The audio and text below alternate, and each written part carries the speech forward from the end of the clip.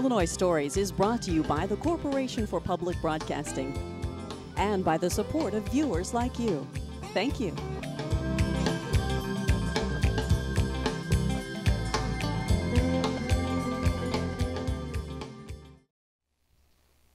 Hello, welcome to Illinois Stories. I'm Mark McDonald at the Heritage in Flight Museum at the Logan County Airport in Lincoln. And if it looks like a barracks, that's because it is. Our McDonough County viewers might recognize this from Camp Ellis. This barracks was taken down after the war, moved here, and until 1984 was the office for the airport. Well, now it houses this museum. This building, a nearby hangar, and some airplanes outside make an interesting visit. Well, we mentioned the fact that the museum is in an old barracks, and it's kind of fitting because it's full of military stuff. In fact, back, what, almost 30 years ago, this was the office for the airport, and then when they moved out, it became the museum. And when you walk in here, Jack, you look around and you say, well, there must be thousands of military items in here. Where'd they all come from? Well, what happens is, when you're in the military, you always bring home souvenirs. Yeah. So the World War II, Korean, Vietnam vets, they have all of their memorabilia, like I say, in the sock drawer, you know, for 50, 60, 70 years. The wife doesn't necessarily want it. You know, their kids don't want it. Yeah. So what they do is they bring it out here, donate it to the museum, and they can come and visit it. It gives them a chance to get out of the house, Absolutely. Right? Let's go over here and see an example, because I find this kind of interesting. And I love the fact that you have stories in here of local servicemen. Yes. And this is a perfect example of what you're talking about, this wooden airplane. Yes. This gentleman, Stan Paulus, is a Lincoln native. And this is his uniform. This is his uniform. Sadly to say, Stan passed away 2 years ago. Oh, okay. When Stan was in high school at the beginning of World War II, you know, there wasn't such a thing as plastic and, you know, Bakelite, you know, for identification purposes. So the Air Force, Army Air Corps in those days, had high school students carve airplanes like this, and then they could use these. Of course, you know, this isn't World War II, but they used these to teach pilots how to identify aircraft. So they'd say, okay, what's this? You know, F4. Well, Stan, when he graduated, joined the Air Force, went to Europe, flew 67 missions over Europe. Wow. Came back, worked for 40 years, retired, started carving aircraft again. As you walk through the museum, you'll see examples of his carving. Oh, darn. He was very good, wasn't he? Yes, he was. And we have a picture of him here, too. He's with some other pilots there, or with a crew. His name was Paulus. Huh? Yeah, Stan Paulus. Stan Paulus from Lincoln, Illinois. Yeah, until Stan started getting a little older, he would come out every Saturday, mow the grass around the museum. Is that right? So he was a very active member. Terrific. Jack, who was Ted Parmenter? Okay, Ted Parmenter was a local gentleman that was a fighter pilot during World War II. And on D-Day, in Normandy, 1944, he was flying over, strafing actually German troops, and he was shot down over Normandy. And of course, Ted bailed out and made it, if you will, and was a prisoner for a while and then escaped.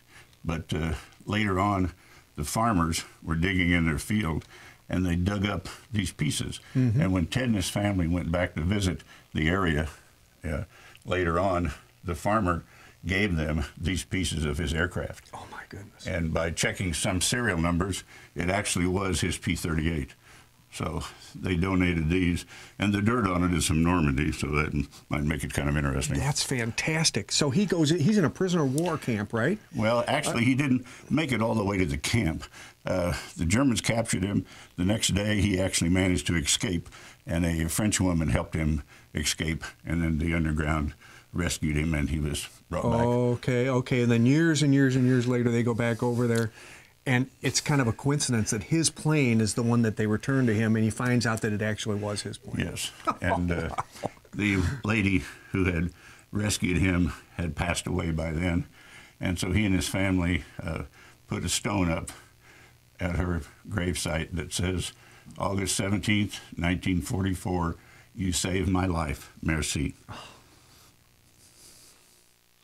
Well, Captain Paul Million, also of Lincoln, Yes. his story after the Battle of the Bulge was not that unusual. I imagine a lot of them were in prisoner of war camps, weren't they? Yes, they were. And I refer to this as my prisoner of war area.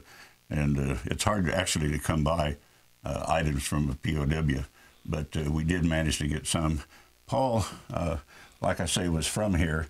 And when he was in a prisoner of war camp, the Serbs were right next door. Mm-hmm. And what they would do is, the Serbs, being very artistic, would actually carve cigarette lighters out of scraps of wood, or cigarette, pardon me, cases, mm-hmm. out of scraps of wood and bits of metal and glass. Mm-hmm. And then they gave these to Paul. Wow. And then he managed to bring them home. Whatever they could find to work on, they had a lot of time on their hands, and whatever they could find, they would carve and make little things. That's his. Yes. Is that his dog tags? Yes. Oh my goodness. And that's a cigarette holder? No, that's like a paper holder maybe, or yes. cigarettes. I'm not sure. Wow. Remember sometime in 1945. Mm-hmm. Touch it.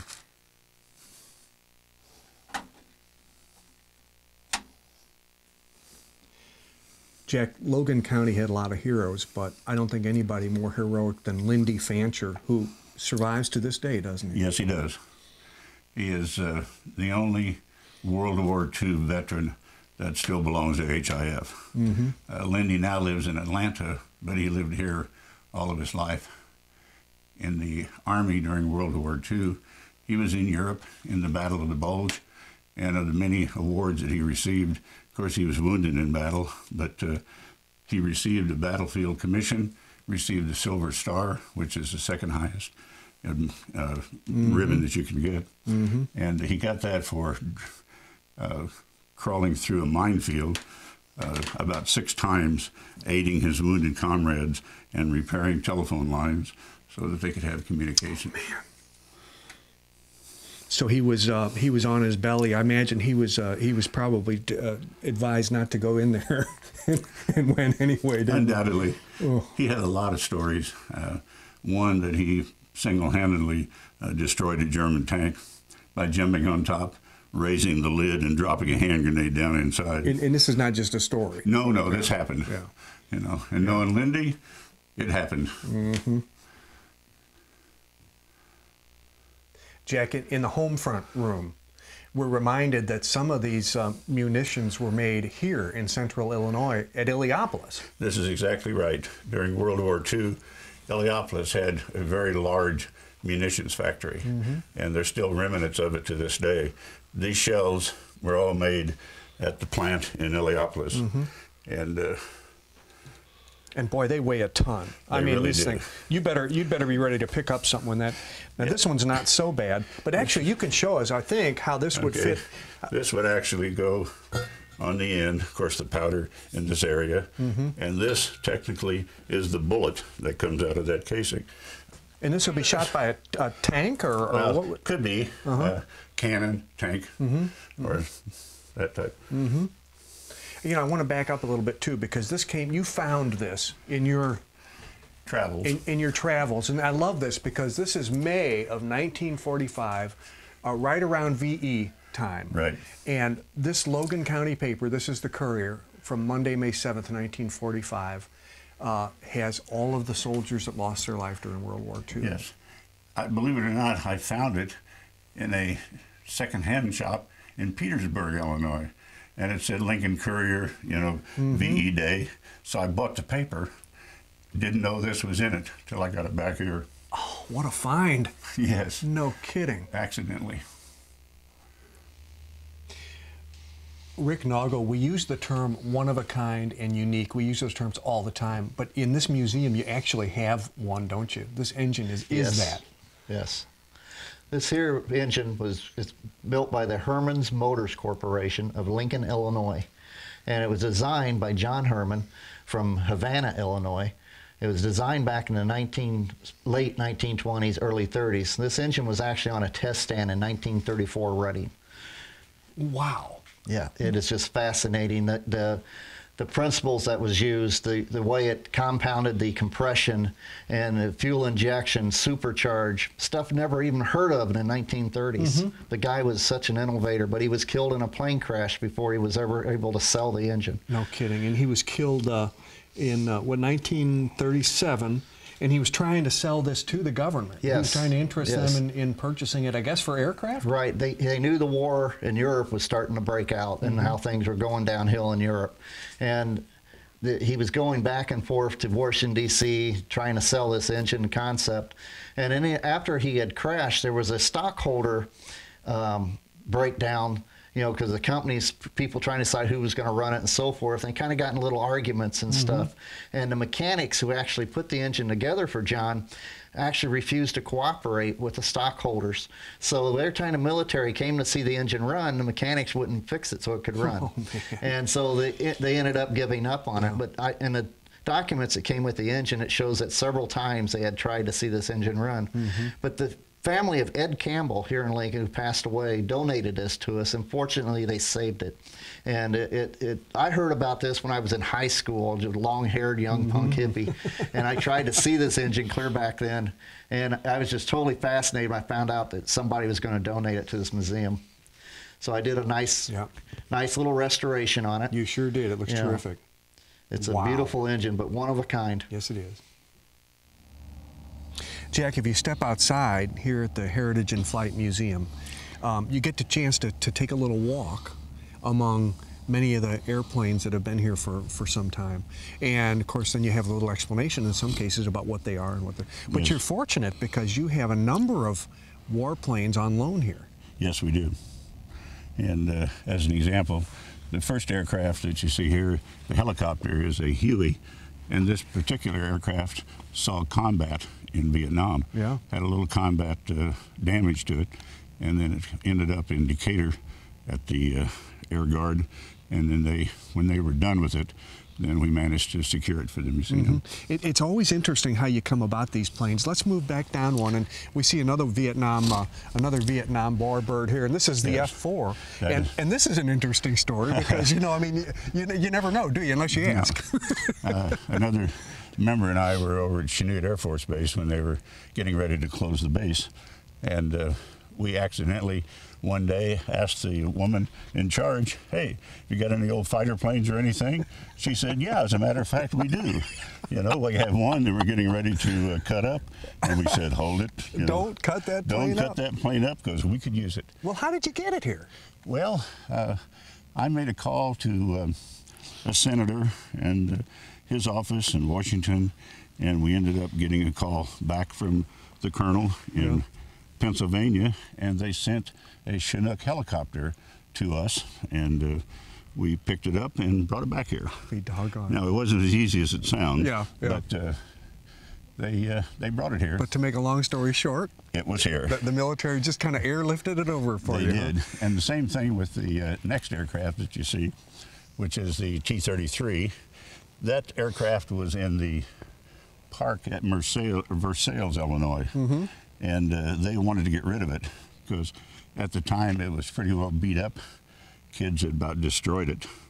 And the same gentleman with the helicopter, we had gotten some straps, so we went over there, strapped it, picked it up, and brought it over here. I'll be doggone. So, but probably one of the more interesting aircraft is the one down on the end that you see, the gray one, the 304.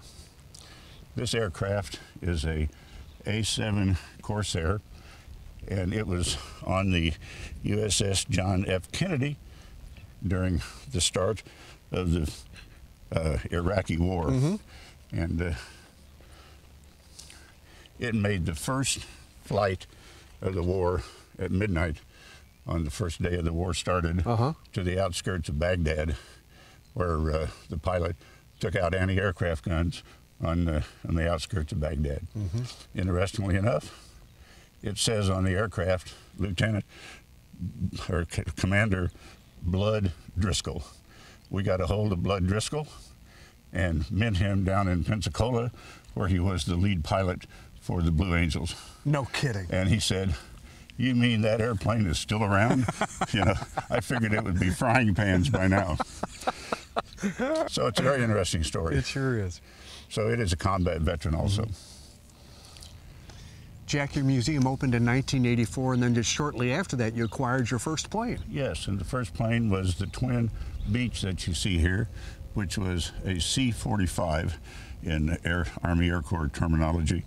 This aircraft was delivered to the Army Air Corps in 1944, right at the end of the war. The only problem was, before it went into service, the war ended, and so it was put up for sale by the Air Force. And the gentleman had it, and it was part of a corporate, we call them corporate jets nowadays. In those days, it was just a corporate airplane, so it had regular seats in it and everything. It was not used as a cargo, but it is a 1944 World War II airplane. Never flew a mission. Never flew a mission. Well, it's got a nice, easy life now, doesn't it? Ah, yes, it does. They actually used him for bombardier training, gunnery training, and of course pilot training for twin engines. So it has a, during the war, it had a very, interesting life. Not this plane, but the model. You notice it also looks a lot like Amelia Earhart's, except hers was a Lockheed, and this is a Beech. Well, Rick Noggle, it's a very short walk from the barracks, where part of the museum is in, right across a little walkway to this hangar. Yes. And the museum also has some very interesting displays in here, and we're going to talk about some of the planes that are in here and some of the engines that you all have obtained. But first, it's interesting because this flight simulator, which is actually a kind of an educational toy for kids, you were responsible for refurbishing this thing. Yes, huh? yes. What did it take? What did it take to do? Well, when it was donated to us as is, and it was built by the EAA chapter in Springfield, Illinois, and they actually built it for IDOT, and IDOT would take this around and display it and have kids get in it and stuff, but it kept breaking down. So eventually IDOT gave up on it and gave it back to the EAA, and so they had it in storage. They tried to give it away. Nobody really wanted it, and I found out about it, and I said, hey, I know a little museum that could take it. You know? So I brought it up here, and the guys just love it, and I took it, last year I took it into the hangar, totally refurbished it, repainted it, fixed all the broken parts, redone the hydraulic systems, fixed it all up, so now the kids can actually sit in and enjoy it. And your grandson Colton is on spring break today, so he's ready to go. Yes. Can you turn it on for him? You can show us how it works. Okay, Colton, you ready to fly? Power on. Okay. Oh, it does. I'm going to come over there with you. It does have the hydraulics, doesn't it? Yes, it has hydraulics. Push the stick forward, it goes down. You pull the stick back, and it goes up. If you kick the rudder pedals, it turns. Move the stick left and right, and the wings tilt. Okay. There we go. All right, Colton, let's make that thing fly, huh? Let's make it fly. All right, put that nose up. There you go. Yes, it's very interesting. You can actually train kids to actually fly an aircraft using this. Is that right? Yes, because every function on this functions exactly like a real aircraft. All the components move, so you can teach them how. And this is called a what? This is an aileron. Aileron. And when he moves the stick, moves your stick left and right, and the ailerons move. They sure do. And I notice that's on the back too. And the rudder components move exactly like a real airplane, so you can actually train and teach how every part works on the aircraft. I'll be darned. Well, I need that. I need that because I don't know any of that. And you're a pilot yourself, yes, right? I'm a pilot. Okay. And you're actually in the business of refurbishing aircraft. Yes. So this is perfect for you. Now, would you turn that off for us so we'll kill that noise a little bit? Sorry, Colton. I know you're having a good time. Just over your left shoulder, one of the things that y'all have on the wall here is what's called nose art. And I didn't know what nose art was until you told me about it. But the pilots liked to decorate their planes, and they liked to customize them, didn't they? Yes. And it began back in, even in World War I. The aircraft had different styles. Different men would put different decorations on their aircraft. And it was just a way of building up their nerves and stuff like that. But a lot of them would put their sweethearts on the sides of their airplanes, or the names of their girlfriends or wives, and so forth. And this is actual material too, isn't it? Yes. I mean, that's the real stuff. That material came off a B-36 bomber Bombay door that was donated to us, and it was deteriorated quite quite severely, so we just cut it up and we made these different pieces out. So they're actually real aircraft metal. Yeah. And these are real facsimiles. Yes. These are not the actual parts of the plane, but they're real facsimiles of real art. We had several artists in our group that actually liked to paint and stuff, and they actually duplicated these from photographs. That is very interesting. Okay, now these two, you'll notice you can't miss these. You've got two aircraft in here. Yes. These are the airworthy ones that the museum owns. And why do you own, I think, a Cessna over here? This is a Cessna 172. The members, part of being a member of the museum is, one of the perks is being able to go out and learn to fly. We have instructors that teach you to fly, and these are the aircraft that we fly in. And you can go out, once you learn to fly the airplane, you can actually go out and fly places with your family and friends. And this one, 172, is basically for a family aircraft. It holds 4 people, and you can fly around and go long distances. And we have the 152. The 152 is painted in a military scheme, even though it's not a military airplane, because we're a museum. We thought maybe we ought to put some kind of a military scheme on it. But it's actually a trainer. It's got 2 seats. So you can fly it, and take a person with you, or you, or you can take if you're learning, you can go up with a pilot and learn that It's way. really good for an instructor, and because the way the wings are shaped and so forth, they're excellent trainers. And this helps you fund the museum, because obviously there's an expense involved and people pay to fly, and that way you get. This is one of our key fundings that we get. These are. You also have some vehicles in here from I think Korea. Yes, this is a Korean, what's called a weapons carrier. This would carry your ammo and your machines and pull a cannon and so forth in a combat zone. This one here is actually an Air Force. It's got what's called a hard cab, so we know it's an Air Force truck. And this one here would have been used on an air base. And probably would have carried ordnance to the aircraft. Now, you did us a favor. You had this back in the maintenance area, and you pulled it out into the exhibit area for us. And why was this really an important thing to show us today? Well, this here is one of the earliest jet engines used in American jet aircraft. This was used in the earlier version of the P-80 and the T-33s. This is actually out of a T-33 trainer. But this is what the earliest jet engines look like from right after World War II.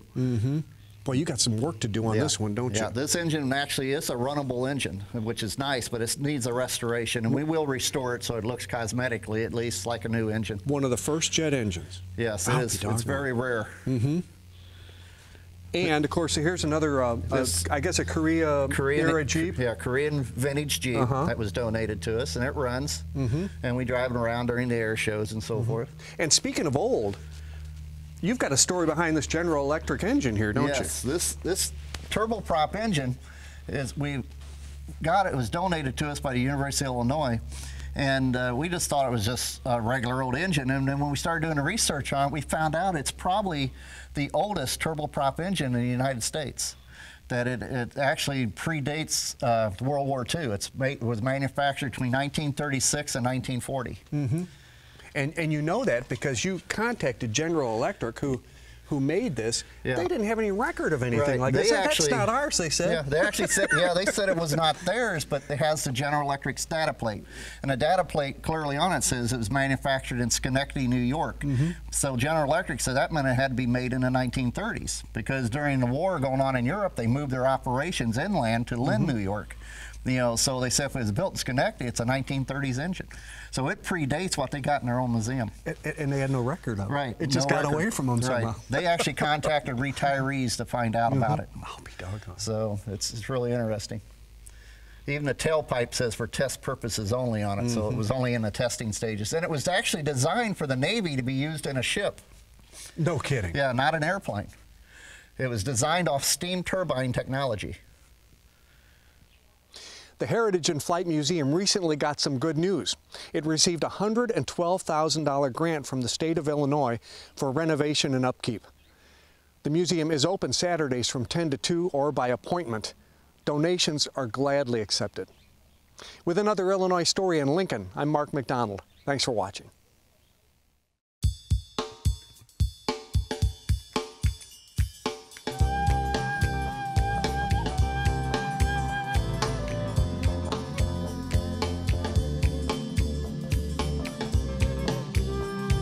Illinois Stories is brought to you by the Corporation for Public Broadcasting and by the support of viewers like you.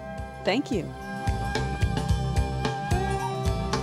For a DVD copy of the program you've just seen, send 1995 to Network Knowledge, P.O. Box 6248, Springfield, Illinois 62708. Be sure to include the program name, subject, and when the program aired. You can also order with your credit card by calling 800-232-3605.